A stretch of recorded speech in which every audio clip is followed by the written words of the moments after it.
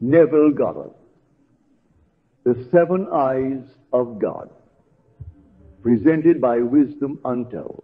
We must go on to higher and higher levels, for that is the purpose of the teaching. I would like to look tonight into what it is to my mind, the greatest book in the world, the Bible, and show you a section with which you may not be familiar. It concerns the seven eyes of God from the visions of Zechariah. He saw a stone with seven facets, and the voice said, this is actually the seven eyes of God that reach over the entire world. For these seven eyes are really in man, for man is the earth of God. So forget this little planet and know that man is the true earth in which God is planted. These are the seven visions of God, seven increasingly clarifying visions of the Creator. The Bible names them, but you must look for them. The first appears only once in the Bible in Isaiah 14, Lucifer, the morning star. And it tells how he is fallen and cut down to the ground. This shining being. All races have taught that man has fallen. It is not something that belongs to the Christian or the Jewish faiths, but all races have held this concept. So the first eye of God is Lucifer, cut down to the ground. The second is Molech, the strange god that demands sacrifices. Jeremiah 32.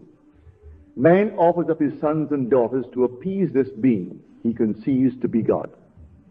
But the voice said, I command them not, neither came it unto my mind, that they should do this abomination to cause Judah to sin. This eye is in every man who thinks he has angered God and must make sacrifices to appease him. All the wars of the world are an appeasement. The Inquisition, with its tortures, was an appeasement to God.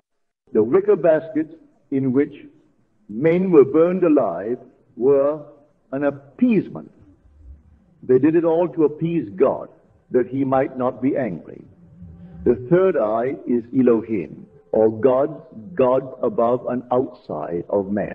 The elements he worships, the stars and planets he thinks can regulate his life and influence his behavior. He turns to something outside of himself and it fails him, and he cries that he is forsaken. The fourth is Shaddai, Almighty.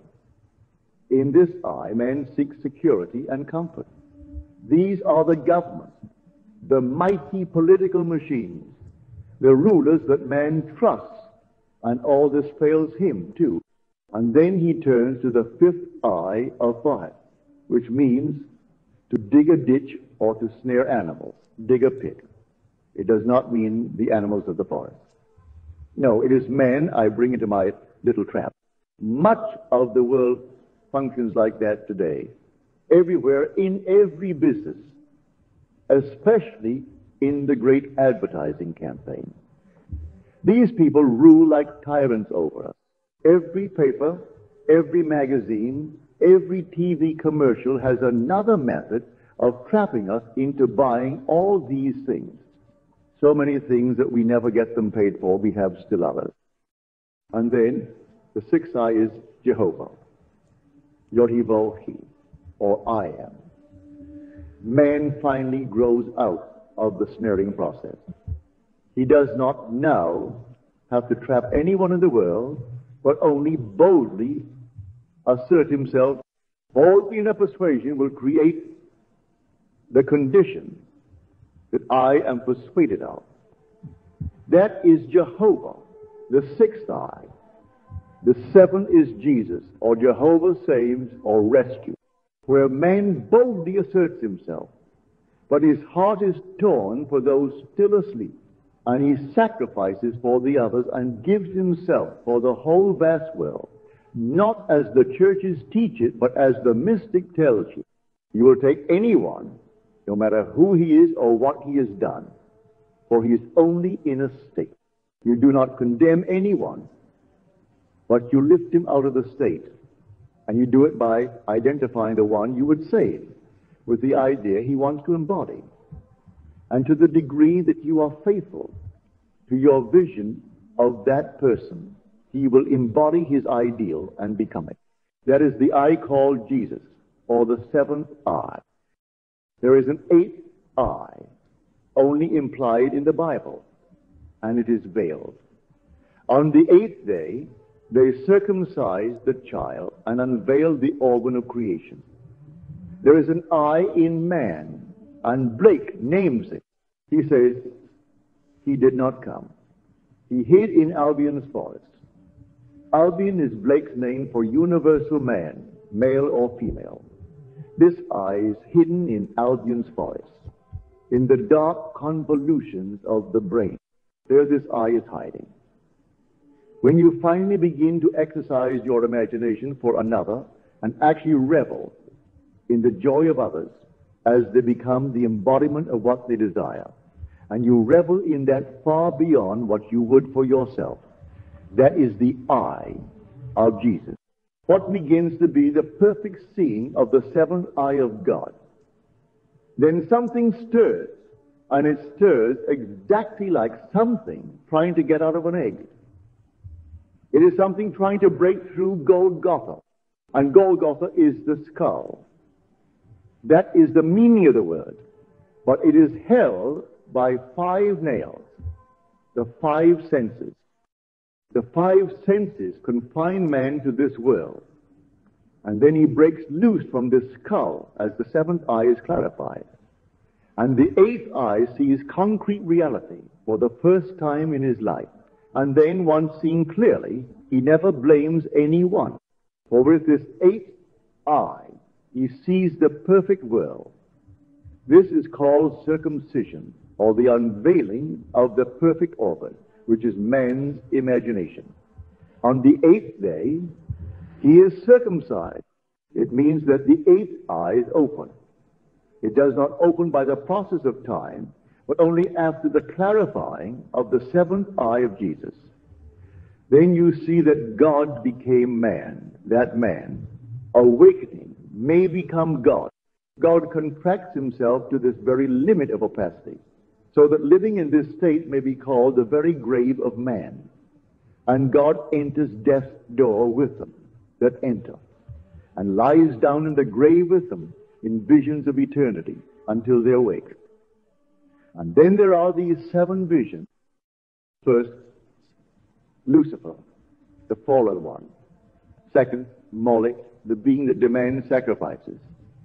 They are doing that right now, only they call it nationalism, and they offer up their sons and daughters to Moloch. So the voice said, I do not command them to do this, and cause Judah to fall into sin. Man sickens of it and turns to the third eye, or Elohim.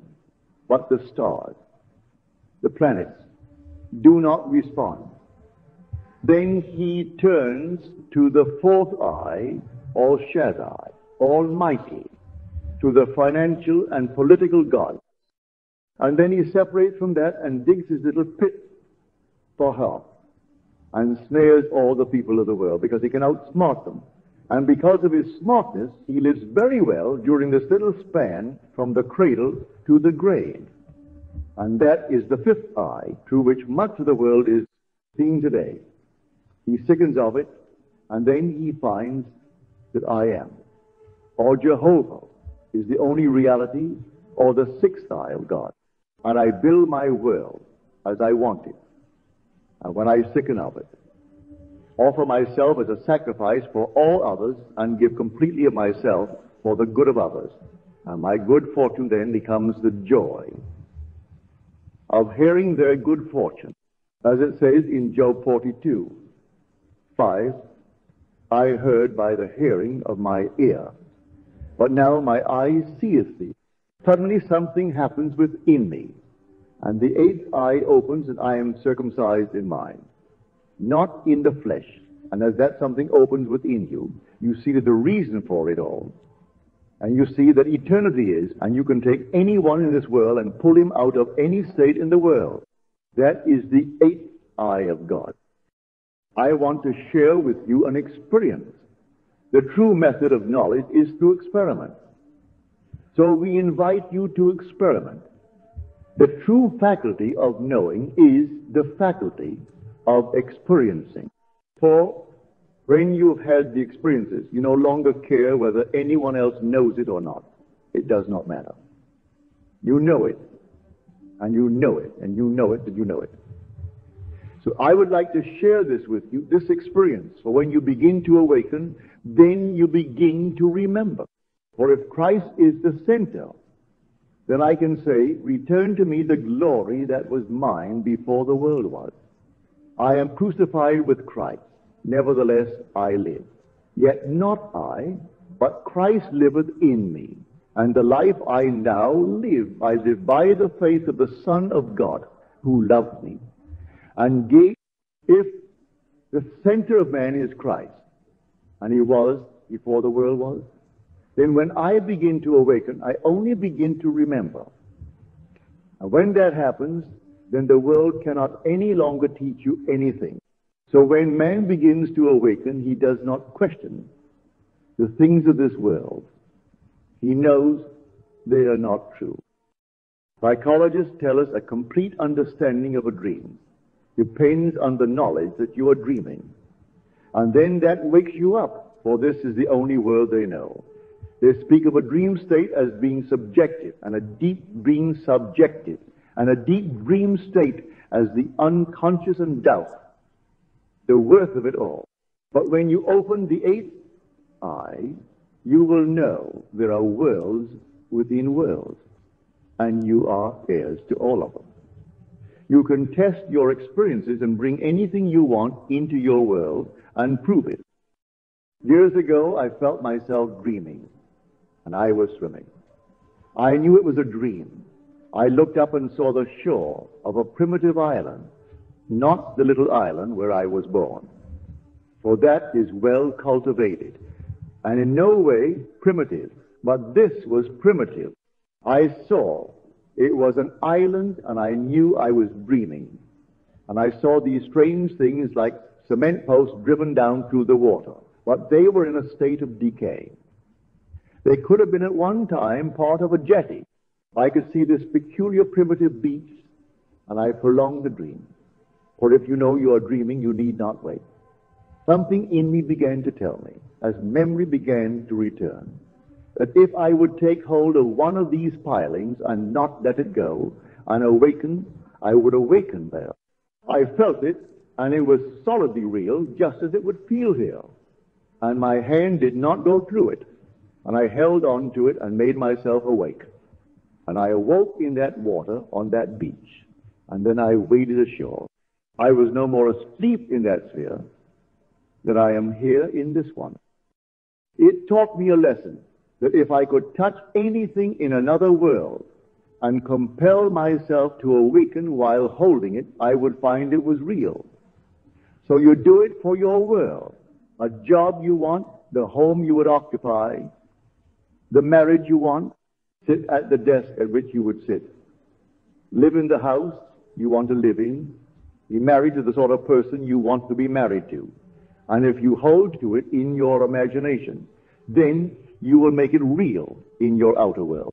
The ancients called this capacity the Western Gate and tied it in with the sense of touch. If you can hang on to the thing you touch and then awaken, you will find that the thing has become real. We have it in Genesis, in the story of Jacob and Esau. Isaac the father, who was blind, said, "Come close that I may touch you. Come closer."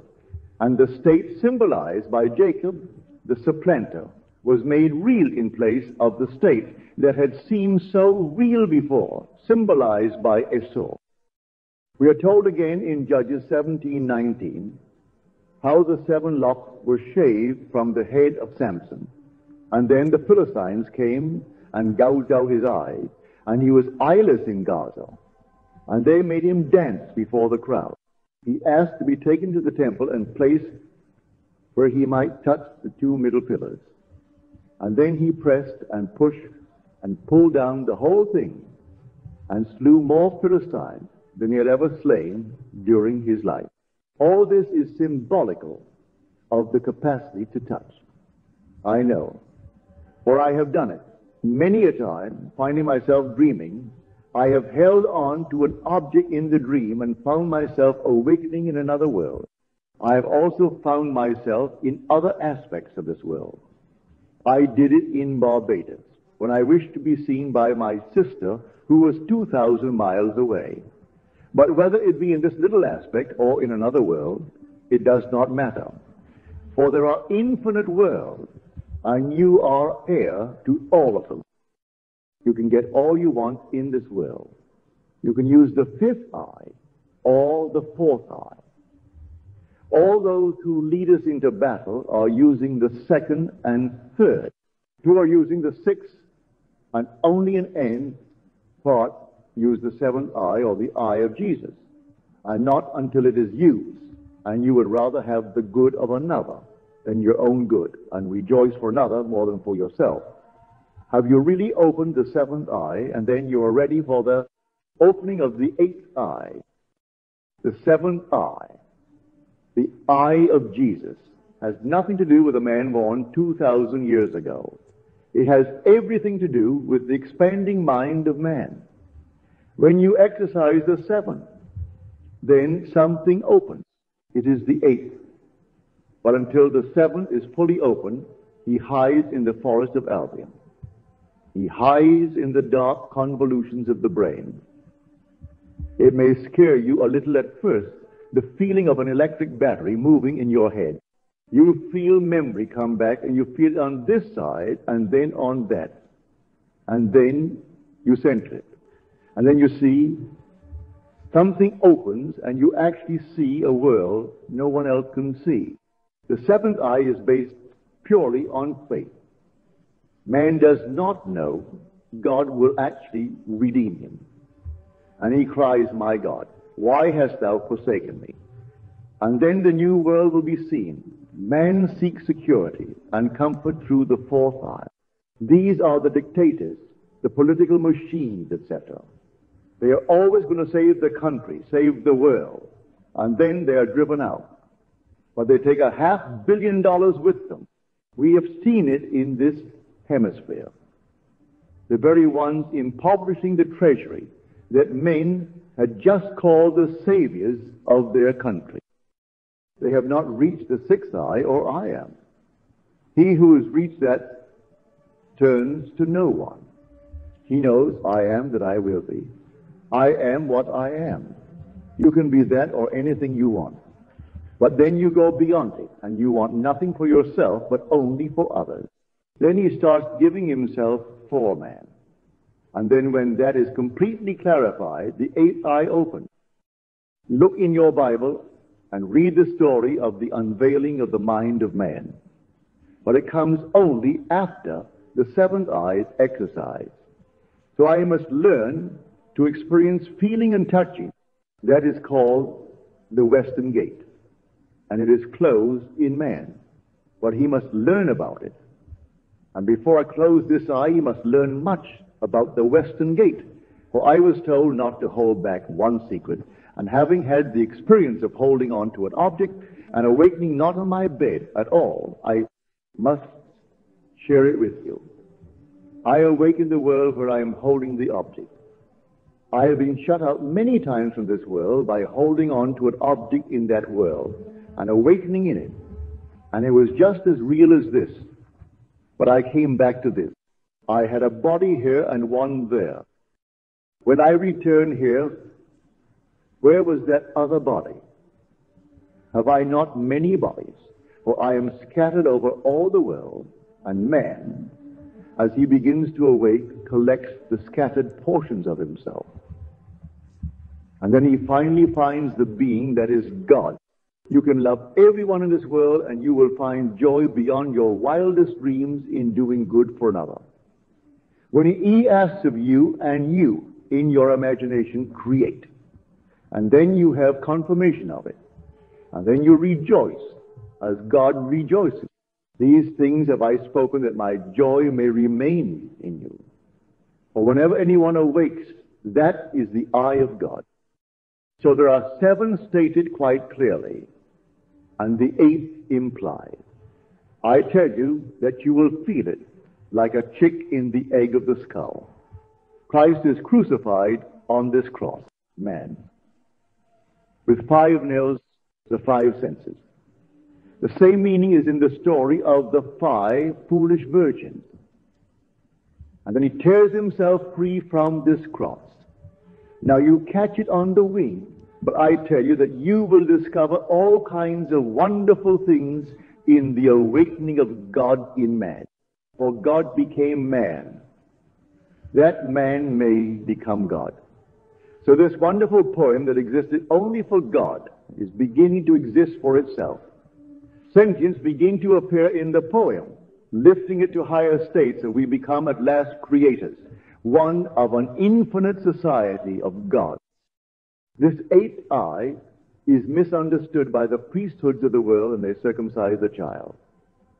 It is the imagination that must be unveiled, not the physical organ, and it comes only after the perfect clarity of vision through the eye of Jesus. Jesus means Jehovah saves. Not one is lost. He has fallen into a state, but you, through the eye of Jesus, save him. You ask him, what do you want? And see that condition real for him, and then seeing it in body itself, you rejoice that one has been lifted out of the mire. You do it over and over, and then your head becomes alive, and you feel electric currents to it. And yet you will know what you should do, just as a chick knows what to do. It pecks its way out.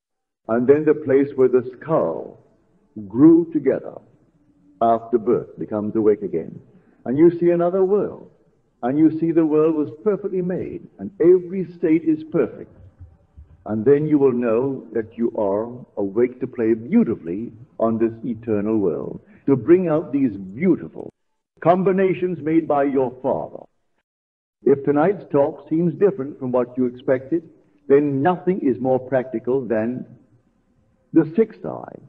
You can make your world what you want it to be by the 6th eye. In fact, the 5th has done it. You can snare all kinds of people in your little traps. Read the morning papers. Every ad is to snare us into emptying our pockets, and they will be thrilled that they can do it. Every year we find new traps to get what we have.